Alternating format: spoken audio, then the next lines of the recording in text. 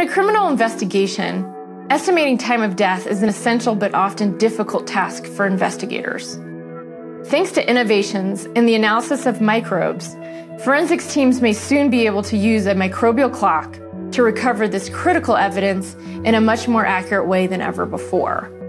New research at the University of Colorado Boulder and the University of California, San Diego has revealed a reproducible set of microbes, bacteria, fungi, and microscopic worms that emerge in a consistent, predictable way during corpse decomposition.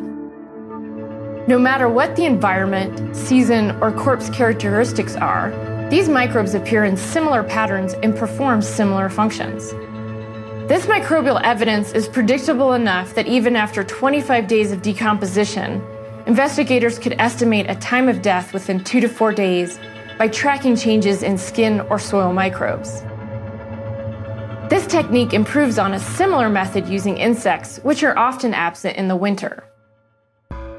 Besides timing, the microbial clock could also be used to establish an accurate place of death.